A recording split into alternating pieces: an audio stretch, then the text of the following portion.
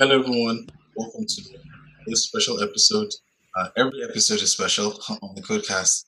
Today we have Bello Musa, who's going to walk us through an application he's built, which aims at helping out farmers in sub-Saharan Africa. And what we're going to see is how exactly he built it, what tools he used, and of course his recommendation for how you can go ahead with this. So, Bello, I'd like to welcome you and thanks for being on the podcast. And I'll let you keep it. Okay, thank you very much. I am Bello. I am a full stack developer. I have over 5 years experience in software development, and I've worked with several companies like Microservices, where I started as a junior software developer, and within 2 years I was able to rise up to senior engineer. Most of my work are enterprise solutions. I worked on school management software before, human resource management software, data software, farm management software. That's the plan that you're talking about.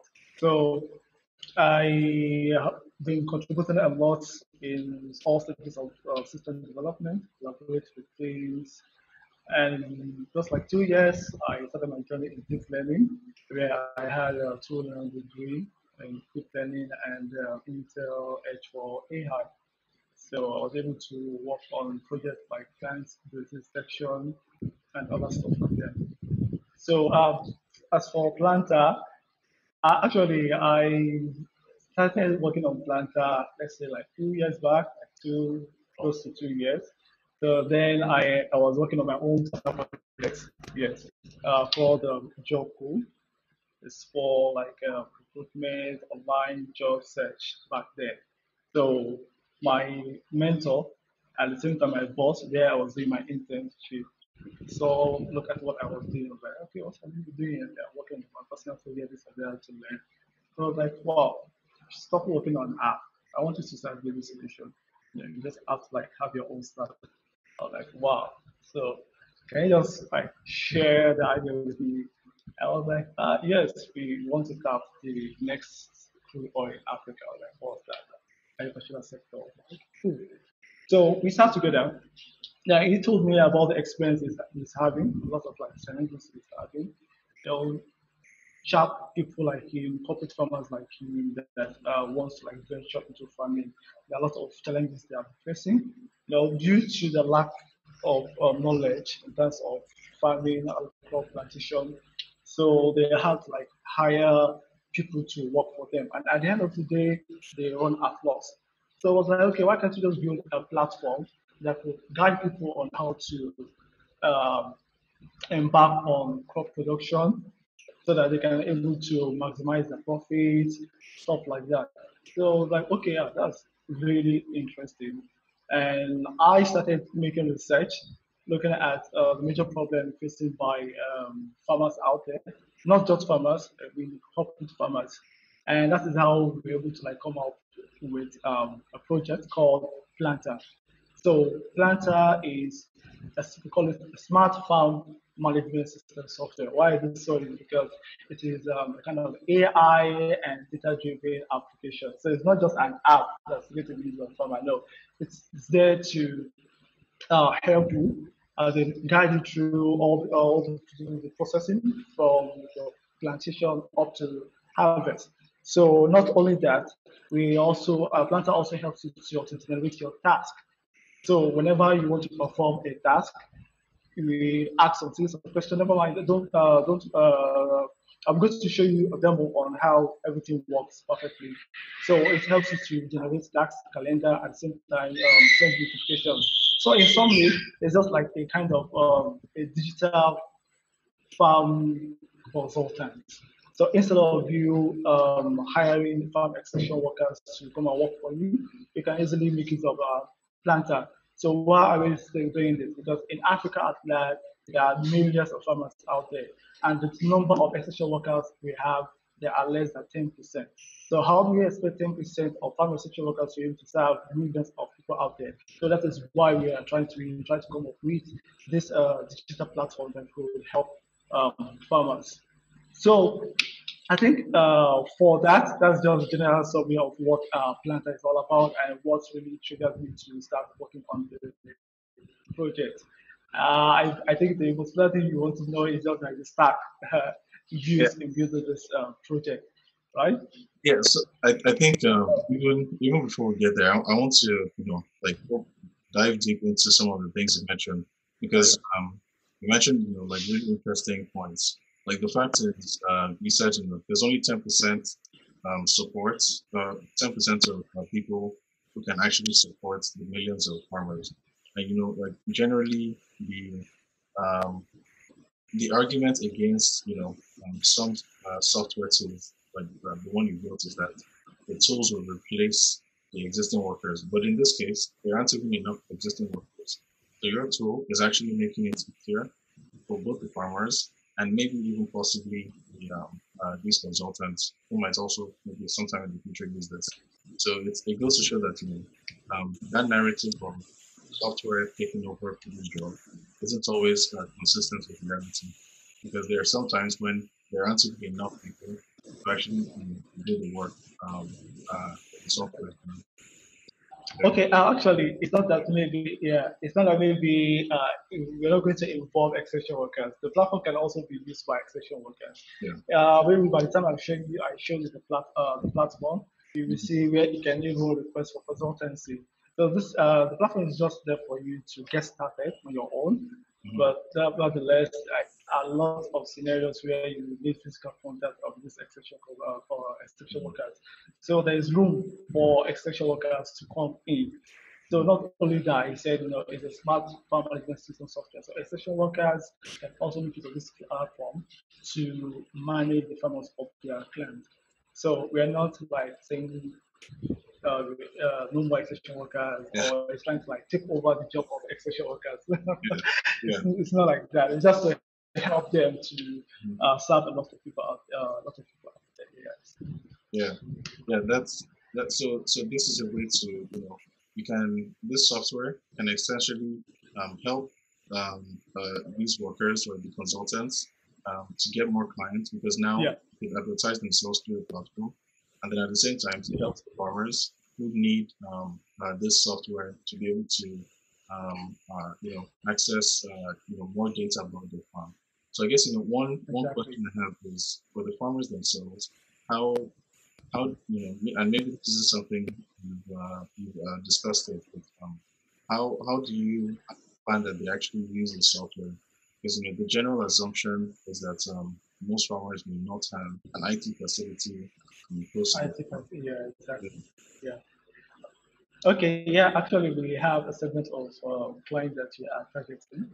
Mhm. We grade them into three, right? We have the Nigeria 1, 2, and 3. The one is those who are not IT inclined, who don't have smartphone. Because yes, of course, we usually encounter this a lot. They Yeah. ask us questions like, okay, how do you expect farmers to use this app? Just our major thinking is that okay, local farmers are the ones there. I hope you understand now that most of these farmers are locals. No, it's not like that. I hope you understand this now. If you look at different countries like Netherlands, for example, they are into precision farming and they are really good. They are very, very good. They use AI, which is machine learning, to do a lot of stuff there. So why can't we also bring this? We have developers who can able to do this. We Mhm. have them right here. So a major client that you are targeting corporate farmers, just like what I said. As long as you can able to use your smartphone, then definitely you can use Planta. So maybe at the end, we at long run, we are trying to like come up with a way of like using the app by local farmers, maybe via USSD. But for now, we just want to start with for smartphone users, where they can able to have access to the platform via web and mobile phone. Okay. Okay. Yeah. Yeah. I know. I have more questions, but I'm also excited to see the application. So I think you can go ahead and show us the demo. So can you see my screen? Yeah. Okay. So our major website is Planta.ng. So when you visit the site, you can able to get a lot of information that you need there. We kind of state all the features we have on platform. At the same time, we have upcoming features still we're working on or still to work on. So you can just check this out. So for you to be able to have access to the demo, all you have to do is to click on this demo button, then it will bring you there. So you don't need to input your credentials, you just click and automatically you sign up. Okay, so this is the demo page. So we have the farm and workspace. So as you can see here, we have about like 10 workspaces and 7 farms. So the more you are adding them, you will see the number of farms you've created. Let me try to create a farm here. Just have to click here and let's see. I don't know if I could use this. Called farm. Yeah, let's say we have number of hectares, like number is 10, 10 hectares. It says, oh my, I'm going to use Kano because I'm Kano right here. And local government, I'm going to use Kura. And your ownership status, owner, rent, or inheritance. So let's say rent.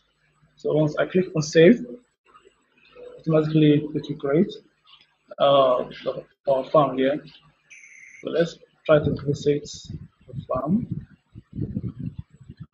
So actually, we have the applications, which is the activity, weather, soil, satellite, and plant details. So this activity here, we're able to see the summary of what is happening on your farm. As you can see, we don't have any production, no task, and no finance status. You click on weather, you need to map your farm. So I'm going to click on this part, search for Quora automatically to detect your farm, the location of your farm.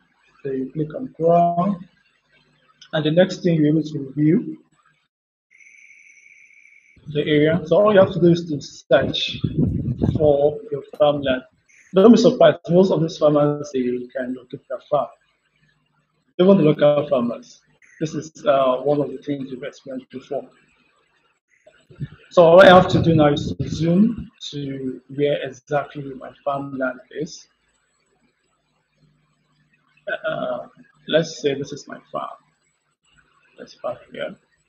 If I click here, I'm able to get the latitude and longitude. All I have to do is to submit.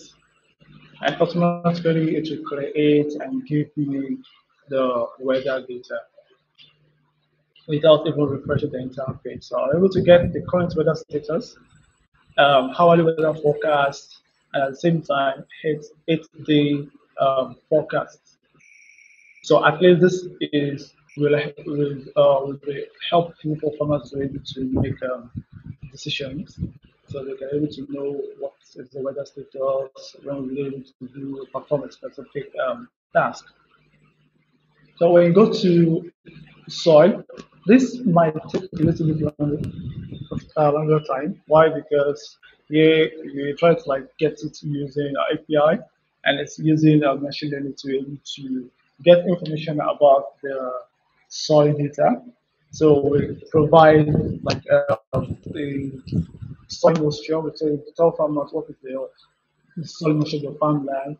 Let's say the nitrogen, clay content, seeds content, and everything like that. So as you can see here, we have the soil classification of this farm and other details right here that you might need to do. For instance, sand property, with the clay and the nitrogen property.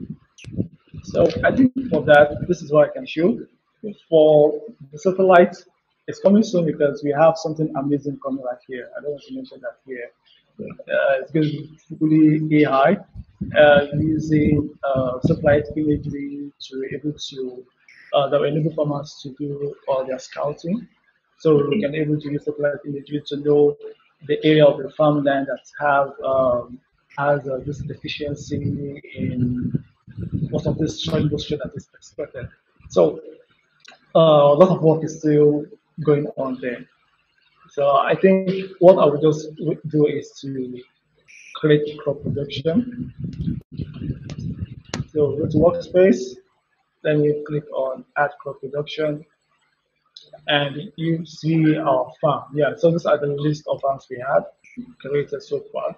And this is why I just created the ghost farm, graph, kernel. I'm going to click on next. So right here, Planta will prompt you. This guy you're seeing here, we call this Planta assistant. So a lot of work is still going on here because we are planning to come up with bots where farmers can use to interact with this guy over here. So for now, That's the plant consultant. yeah, okay. So here we're able to like predict to tell you the type of crop you can plant based on your region. And don't forget the farm location of the farmland is in Kura, Kano. So these are just some of the list of crops that you can plant here. And if you feel like maybe some crops are missing, you can toggle here to view other crops that is if you wish to select them. But for this one, this is just a recommendation. So I'm going to choose maize. And over here, we'll tell you the seed variety to use. This is a kind of recommendation. So I can just choose one here and choose this. Click on next. So we ask you the season, you have to choose the season. If we're going for irrigation, you can select. And if this wet season, you say, okay, the season is due to the wet season starts from like May to June. So when are you starting? We can click here and click this. So let me choose the content, which is on 29th. I'm going to click next. Select crop units. After harvest, how do you want to bundle or package your crop? So let me just use kg. So clicking next now will automatically set up my workspace. So what I have to do is to go to home and I will look for my workspace, this which is this, right? The minute I click here, it will take me to my workspace. And automatically you're going to realize that it will auto generate tasks. It's all Planta will tell you your next task, what to do, including date. So this is the start date, end date. And as you can see now, you see even the date you have as well the date that is backdated. It means that okay, if your sowing period is on the 29th, so you're expected to do your site selection at least 2 or 3 weeks before the sowing date. That's because I choose 29th. And this is the end date, so it means I can choose I can go for my start selection within this period. And we also have a kind of a guide here that will tell you, okay, this is how you can able to do the site selection, stuff like that. And at the same time, we also give you predict the crop production cost. So as you can see, we have the expected grand total cost, expected turnover, and your expected profit. So where is this coming from? When you go to task, you're going to see the tags auto-generated. We have about like 13 tags here. Now, this part is very interesting. Why? Because this is where most of the farmers will be interacting with. This is the list of the tags that we auto-generated. That's the start date, the end date, who you want to assign to, you can update. When you click here now, you see a summary of what you have to do. And if you want to view guide, as in to read more, when you click on view guide, then you can able to read more information. And if you can remember, I said that it's very possible to connect you to our extension workers. And this is what I'm talking about, requests for consultancy. That is why I said Planta is not there to take away the job or the duty of extension workers. So we still involve extension workers. So this is where you can able to request for consultancy if you feel like you don't understand what to do, even after reading this guide. So as you can see, we have more guides here that you can easily go through. So this is a normal part where you can update, add, and do some other stuff. And if you feel like the tax generated here is not okay for you, maybe you're an expert, you already have your own calendar, stuff like that, all you have to do is to like click on one button, like clicking on delete, and everything will be deleted, and you can add your own tax.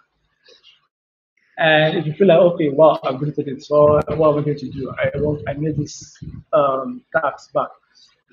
Don't worry. All you have to do is to just click on this button, and boom, we have all the tags generated for you back. Okay, so from the tags generated, we create your generate calendar for you. And not only that, you can able to see the Gantt chart.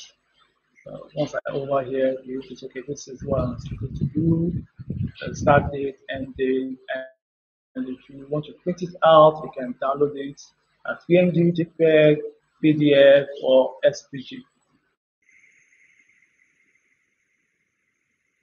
And at the same time, we also try to send a notification. So when it's time for you to do this selection, we send a notification as a reminder, like, yeah, it's time for you to do this particular task. And you can also assign it to someone, you have to task to someone. So that is for my calendar. And for production cost, this is a breakdown of this production cost we have here. So we're not just giving you figures. You can come down to production cost to see the breakdown. As you can see, because I selected rent, this should be the rent. We have our input cost. This is the breakdown, the brand, quantity, the rate per hectare, cost per hectare, quantity required, total cost per hectare. So we will tell you the brand. Yeah, you can choose your own brand, but this is just a recommendation. If you like, you follow. But this is coming from experts of extension workers or consultants as well. So we have the breakdown of the input cost, the labor cost. So if you need to hire, how much is it? So we tell you how much you need to pay your laborers.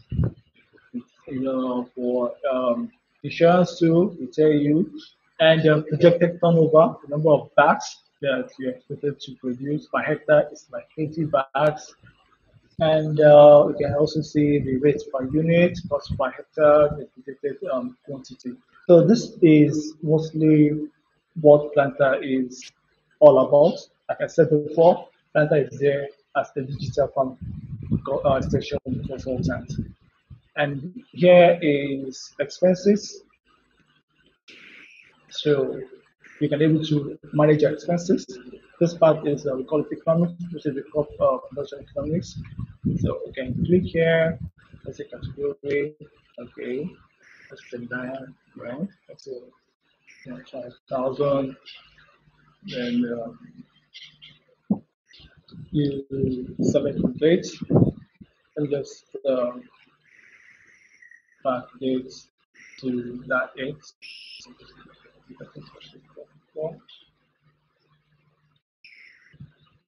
So this allows them to keep track of their expenses, how much they're spending per month. Exactly, exactly. So only like click here now, automatically integrate here. Now, as you can see, when I add the expenses, automatically shows the figure right here without refreshing the page. In Vue.js, I don't know, I don't think I should show the graph stuff here. So in Vue.js, this is what's called optimistic UI. So it's part of state management. So we don't need to refresh the page whenever data is being shared, it automatically updates. And don't be surprised, I'm not using vuejs right here. For harvest too, the same thing. You can able to add harvest. I don't want to waste too much time. For sales, you can also manage sales. This is just a kind of a small inventory. You're able to see the number of units left, units sold, and at the same time, your actual sales. So let me do it. Okay, let me just do add one. So let's say, for example, special, let's say, Post, harvest, harvest, let's say it's quantity, let's say 100, and choose the dates. Let's choose any date. Okay, save, okay, I want to make it so you see, in this left 100 kg, remember from the initial setup we selected kg, and I'm going to add sales. So buyer, going to use Bello, quantity, and so 10 units, so 1000, right? And ship date, second date, okay, save, and we have, you see, 90 kg left. That's what they're going to see the percentage. Well, so here you can able to like track how you spend. So if you're about to like overspend, you're able to get that one in that row. As you can see, high. Yeah. So we're able to detect that okay, I'm about to like overspend. So that is just the summary of what everything's all about. And over here you can be able to the list of your crop productions that you're managing. And we also have a knowledge base where you to see okay, so it's more little about it. And for the constraint, possibility, trigger infestation, all warm, how what are the countermeasures, how do you able to make preventive measures like that. So you have everything right here. But I think that's just it for now on Planta. Okay, cool. Yeah, so we're just going through that demo. There's so many features. I was just looking at them. My mind was like, wow. The amount of effort that went into everything, the little details here and there. Even I'm just thinking of all the tests that have to be done in order to make sure everything goes. And one thing that popped out to mind is so this is like an expert system. And this isn't something that a beginner maybe there might be some education needed because you already mentioned that this for the corporate sort of like the corporate farmers.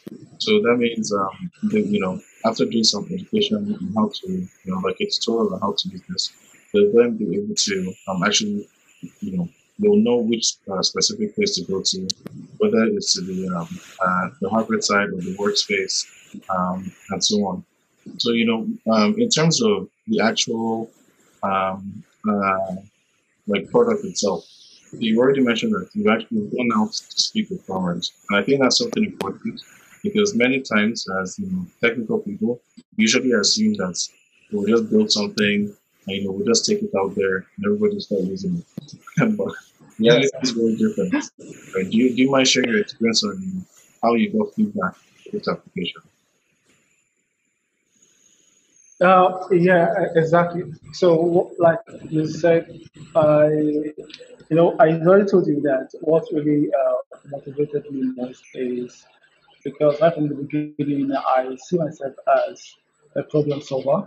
Mm-hmm. That is why I met a lot of people, a lot of developers.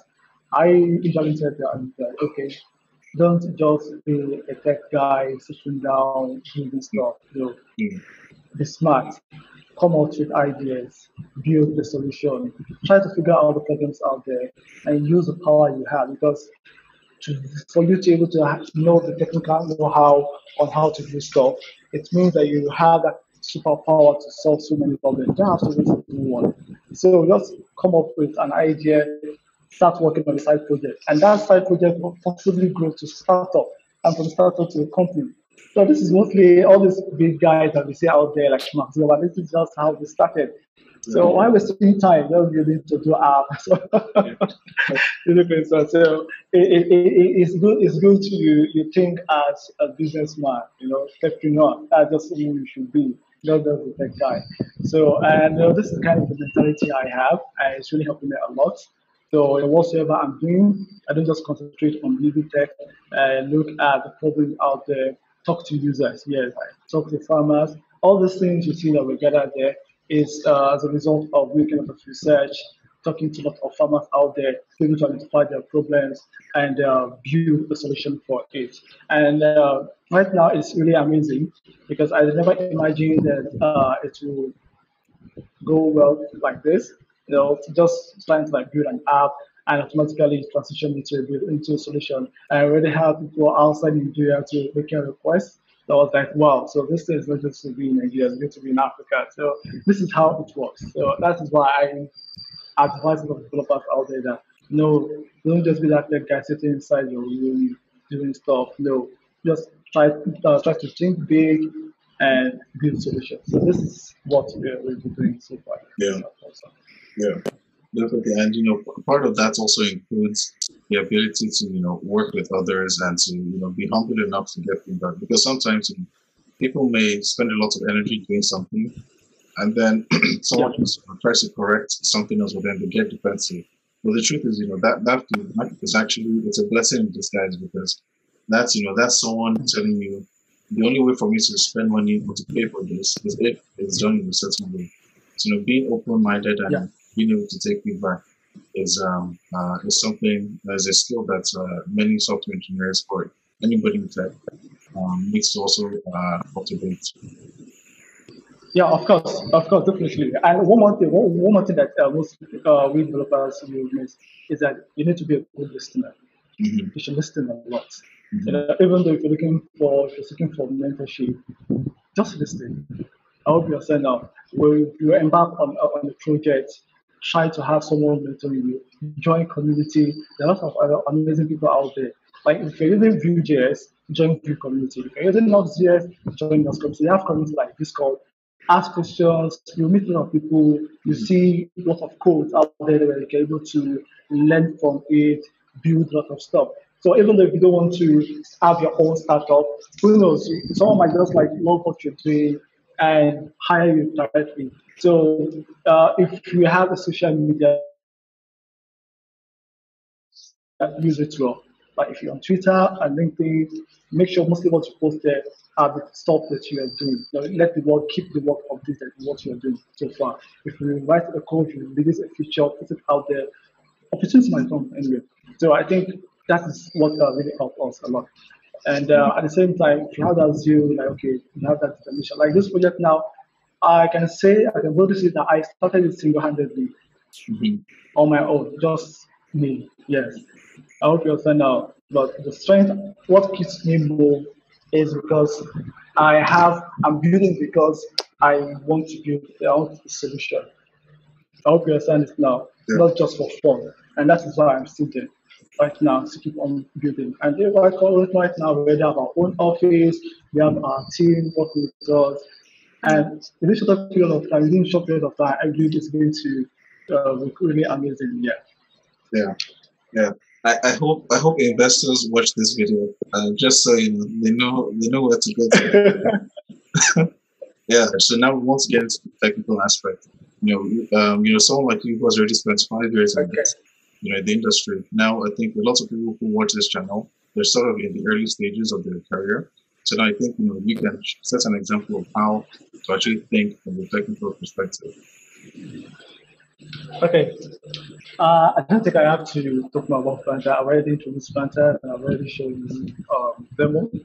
But just for me to get started with the presentation, as I said before, Planta is a smart farm management software. We see it as a one-stop place for farm management, crop production, finance, resource management, pest monitoring, detection, weather forecast, aggregation, and lots more. I've already shown that. So these are some of the things that we have. And as you can see, Planta is, like I said, both mobile and web-based. And don't be surprised, it is responsive because we implemented PWA. So it's easy for a user to have access to the platform, the web. And if you're a mobile phone, you can just visit the link and install the directory on your mobile phone. So it's just be like a mobile app. So maybe later I'll explain why.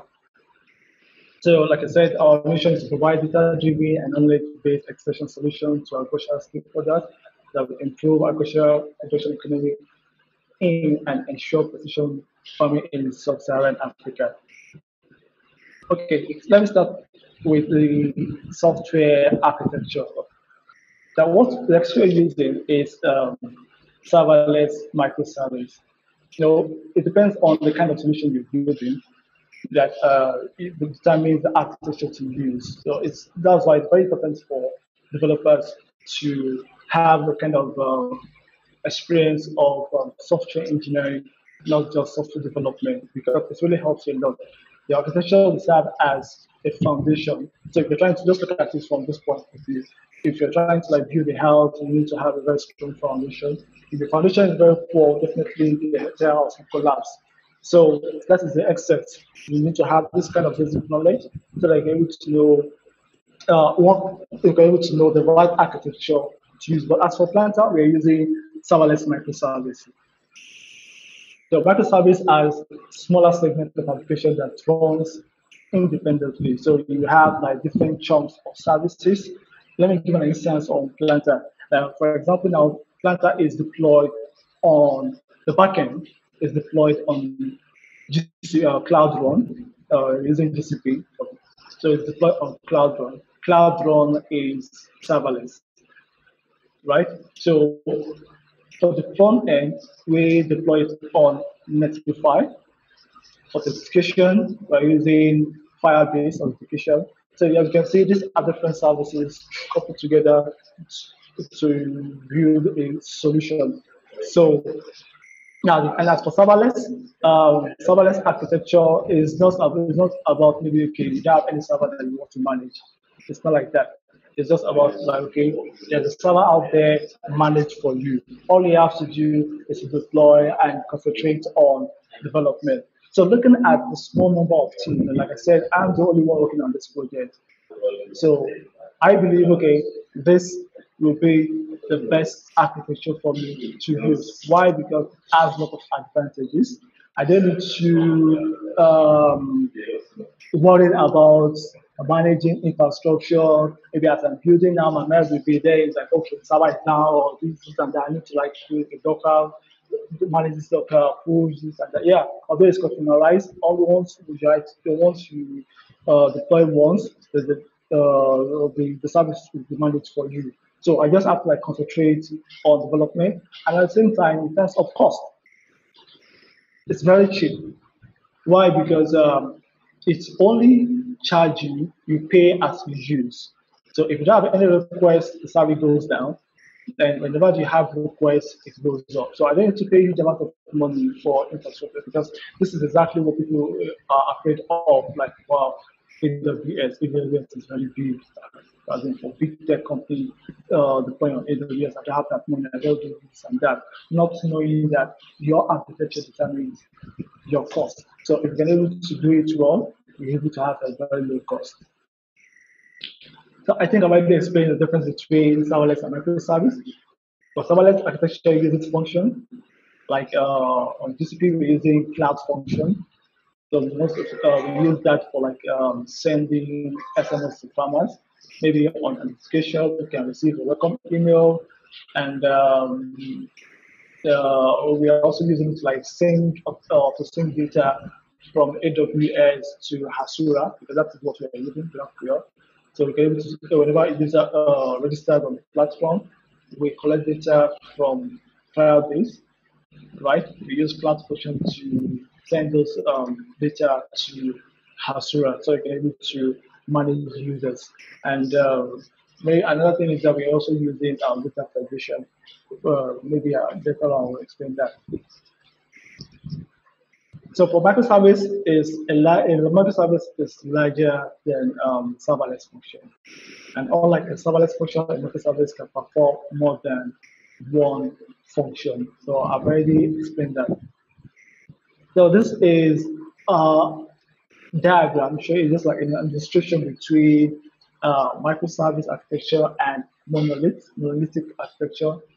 So an typical example of monolithic architecture like Django, Django compresses so it compresses of so many things. the front end, the back end, all the MVC, we call it MTV, everything is in one place. But in our own case, we have our front end separate, back end separate, integration separate, other functions deployed elsewhere. And at the same time, let's say like payments, yeah, for payment gateway is also being separated. And for the database, we also have different database. Like I said before, using data federation, we can have multiple database having all single endpoint. As well you can be able to do that. I think with Apollo at the same time, you can be able to do that. So from this illustration, you need to see different user interface communicating with different services and at the same time services of database. So, like I said, most of the advantage of serverless is like no provision. You don't have to like follow yourself. A lot from that. Transparent scaling, auto scale, scales up. It also works scales and so you don't have more requests, it scales down. If you have high requests, the scales also. You don't need to like think of nowadays there are a lot of traffic. I need to like add more instance or try to like remove some instances. You don't have to do that. These instances are being managed for you. Event driven at the same time and pay only for use. So that is about the architecture. So for the stack that we use on Planta, it's just the stack we are familiar with. Vue, Nuxt, TypeScript, Firebase, Apollo, GraphQL, Asura, database, we're using Postgres, and the UI components, we're using V25. Right from the beginning, maybe because I'm coming from front end and guy, as a front end guy, so I immediately love working on the front end a lot, and I love Materialize. So it's not surprising for me to use V25 for that. It's really great. Now for the deployments, like I said, we are using Netlify to host a front end because Netlify has advantages here. I might call myself a Vue.js developer, but most of my projects I use Netlify. Nuxt. I use Nuxt. So we use Nuxt as a static generator, SSG, static site generator. So after building, we generate static files and then host it on Netlify. So I think we're able to elaborate more on that when I talk about Jamstack. And that's exactly what brings in Cosmic.js, which is headless CMS. So the knowledge base part you see there, we're using Jamstack. And for the back end, which is where we deploy the Hasura to and maybe cloud functions and the rest, we're using GCP. So one more thing, Jamstack, right? Because there's no way I'll talk about stack without mentioning Jamstack. And Jamstack is not something new. It's something we have been using before. It's just a normal another approach, a modern approach of building a web application. So the Jam is just like when you have like main stack, right? So we have Jamstack here. So that JAM stands for JavaScript, APIs, and markups. So that is what it's all about. So what the heck is it? It's Jamstack, right? The modern way to build website and apps that delivers better performance. That's the object, and that's the fact. And why do you use Jamstack? You use Jamstack for better performance, high security, it's very cheap, at the same time, better developer experience. The demo I'm going to show you on how to implement Jamstack really fast, just a very small application. So maybe there I'll be able to elaborate more. So for better performance, it's really fast. Well, when you deploy, because you're just getting static files, because after you use like Netlify to host your static file, it's being hosted on CDN. You don't need to manage servers.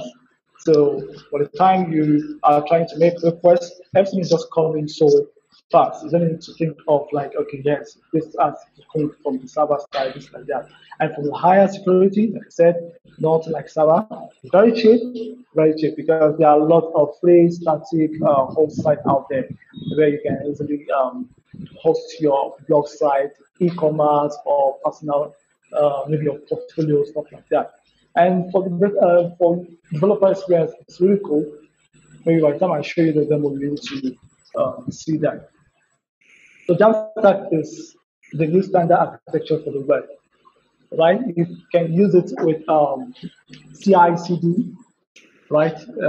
Continuous integration, whereby after, like this, for example, as you're using Nuxt, after generating, you can push to GitHub, and from GitHub, an event is being triggered, and it will be automatically using CI/CD to deploy to Notify, and Notify will help you to also to CDN, the users will be able to interact with it. And you can also use serverless functions as well, let's see for like sending notifications, adding, integrating payment gateway to your application, things like that.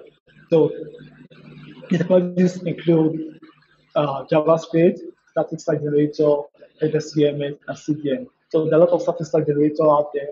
We have for Vue, we have like Nuxt and Wisdom, and for React, there is Next.js. Now, headless CMS is okay if you want to manage content that your static site is going to make use of, and you don't want to build your own backend. Like I said before, you can use headless CMS. For example, it's contextual, Strapi, Cosmic JS, which we're using for Planta. At the same time, content delivery network. So this is the difference between Jamstack and traditional web. For traditional web, a client will have to communicate with, interact with the web server. When you make requests, it goes to the web server to the app server. Then here you can able to like hit the database, get the data, right? After that, you can the app server gives you both HTML, JavaScript, and the data gotten from the database, and everything goes back to the browser to the client. And maybe if you're using like WordPress, the same thing happens here. But that is not the case with Jamstack. Like I said, whenever you deploy, you can have your headless CMS here, right? And while generating your static site, automatically Nuxt.js will generate the static site. Then while building, it will make requests to your data using like headless CMS. After getting that, it will bundle everything and automatically help you to deploy to CDN. So whenever a user is making requests, you're not making requests to the server, rather you're just getting the static files from CDN, and it's extremely fast. So whenever you have other requests, maybe any other third-party API that you want to use, you can make use of microservice.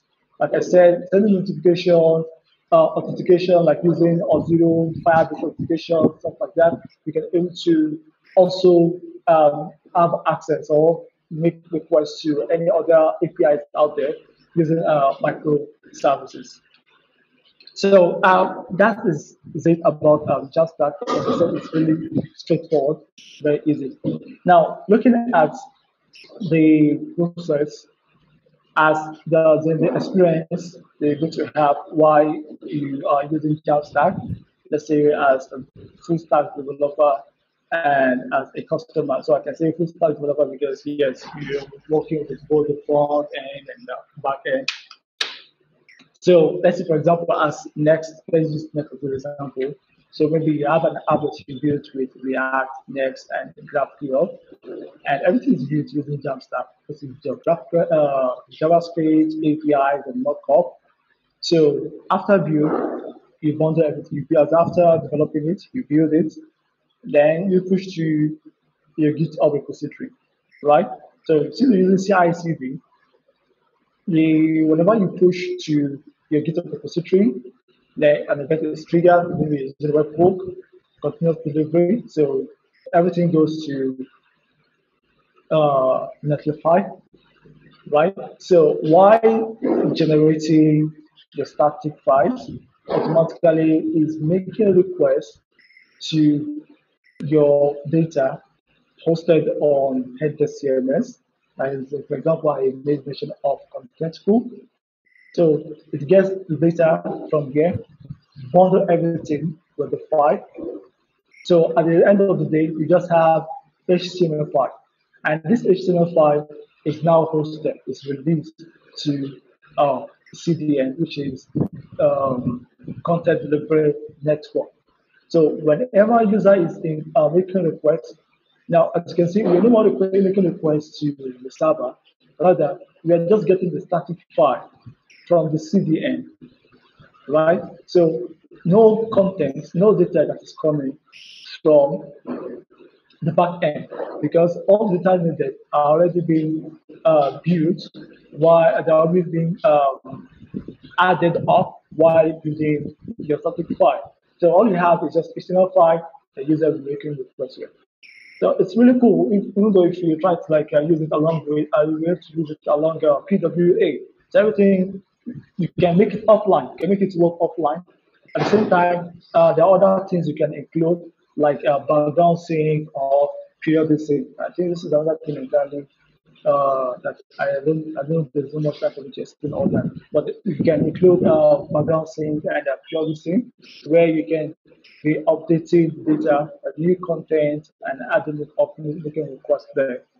Or else, the other thing you can do is that whenever you have a new content, you have to regenerate and redeploy to CDN. So, so this part is a CDN from this diagram you've seen, the CDN part, right? And for the microservices, here it is. So, for example, now if you want to send notification after registration, you could just call a cloud function, and cloud function will just trigger and perform specific tasks that you want to do. So you see, this is it. This is the client interacting with the CDN and other microservices, as you can see right here. So it's pretty simple, and it makes the user experience, it makes it very interesting because it's extremely fast. So I think that is all for the stack used on Planta. So if you have more time, I can just share a few demos, like some of the codes on how you can be able to do something like this. Thank you. Yeah. Wow. Yeah, that's as well. Is also that's what they call top tier presentation. Like it's really exciting. Like this, many of these technologies you described, there are things that are sort of cutting edge in the sense that, for example, like Jamstack and all that. With Netlify, it's something that's breaking and shaking tables around the world. So being able to actually implement it is amazing. Yeah. Because a lot of times, the just as you said, the architecture impacts the cost. So what will happen is, if the code base is not built well enough, it will be hard to sort of keep up with the new stuff, and of course also and it's not that people necessarily have to change and use the latest and greatest, but of course even the deployment style as well, right? The way you designed your code shows that it's composable and you can break it down into these microservices. So yeah. I think that's awesome. You've shown us a lot of stuff today that people will definitely benefit from. I hope just as I said earlier, I hope the investors are watching, and viewers, if you know any investors, and share this video with them, not just your friends. Share this video with investors. Yeah. So, do you have any advice for anyone who's trying to, get to this stage? To, just in general, how would you recommend they start?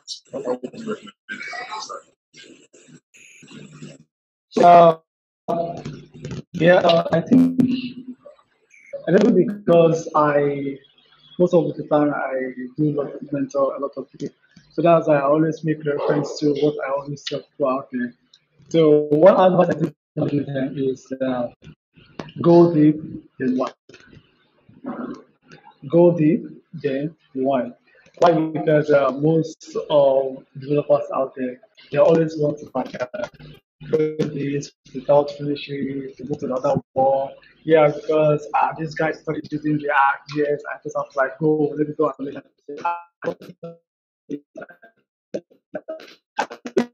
they don't look at the changes for like 1, 2, 3, 5 years without achieving anything, right? So what made me to be able to be conversant with all this type of technology is because of this thing I'm working on, right? Because the more diving deep into the project, thinking of new features to add, it's quite challenging. So the more I'm able to like think wide on how to solve it, right? Because different features have different ways of solving them, right? Different people have different solutions with different stack. So if you try to like embark on project at first, yeah, it might be so easy. Now just think on challenging yourself, right? Keep on challenging yourself. Like say, don't just sit down and think about everything. Whenever you're building, just think of ideas and building decisions. Not people just give you different ideas. Very challenging, right? Because they don't even know how long it will take you or what to do. That challenge is what you need. So you challenge yourself, pick your research, and that's how you're able to come across different technology or start to solve them. I hope you understand. You are bound to make mistakes. At first, you might use the wrong one, right? So by the time you keep on making mistakes, I want to keep on improving, not just building. You need to pick up best practice, the best way to optimize it. At least I think you have to into consideration whenever you're building. So thinking of think of using the right stack to use. Because as you're using them, you come across so many things. You feel like, no, I don't need to use this. Try another one. I don't need to use this. Try another one. Okay, this is the best. I'll use it. So this is how you keep on learning. This is how you keep on building yourself. So you keep on going deep. But as you're going deep, you are exposed to so many things, just like ocean. So if you are trying to swim, swim deep because the more you see a lot of things, the more you see different amazing things. So people who are just swimming about, they'll think they're seeing everything. And they'll go, oh, yeah, I'm the best. It's not funny that. So that's why I said, go deep, then why. So that's it. That's it. Yeah. Oh, so there's a philosophy involved in this whole process. What I hear is the ability to think long term and to stay consistent, which of course means, Yeah. just like you said, not jumping left and right, just keeping in Yeah. mind your target goal and to just keep Oh, oh. going little by little, little Yes. by little. Yeah, yeah, Yeah. And also have area of specialization. Be an expert. Okay, so now there are people who are very good in education. There are people who are very good in database. There are people who are very good. Let people know you with one thing. Whenever they have problem, they will come for you because they know you are the right person. But if people don't know you with or tag you with something, they will never know that you are the right person to do this, and they will never come to you. So having specialized, be a specialist on some aspect of web development, it really helps a lot. So that's another thing I want to give you yeah, guys. yeah, definitely. I know we had the previous guest we had a discussion of being a specialist versus a generalist, and just like you said, there's more than the different sides to it because when you're a specialist, people know what the single thing they're good for, and they know Yeah, where to come to. Yeah. Okay. sure. Yeah. So before we close for today, do you have any where can people find you? Your contact, thinking GitHub, LinkedIn, Twitter, or any place like that? Yeah, so if you want to reach out with me on Twitter, that's it's Yeah, it seems we lost you for a bit. This is what we'll do. I'll add the links and description in the description of this video, and of course, I'll add them in the comments and put them on the video. So just before we close off, I'd like to say a big thank you to you, Bello, for spending the time to really take us through this application, as well as really showing us the Yeah. architecture of the system. The Jamstack, serverless microservices architecture, and we hope to see you succeed, sometime in the future, and have you back when the investors have come back, when the investors have come to your project. So thank you very much, and have a nice day, Bill. Yeah. Bye. All right. Yeah. Thank you.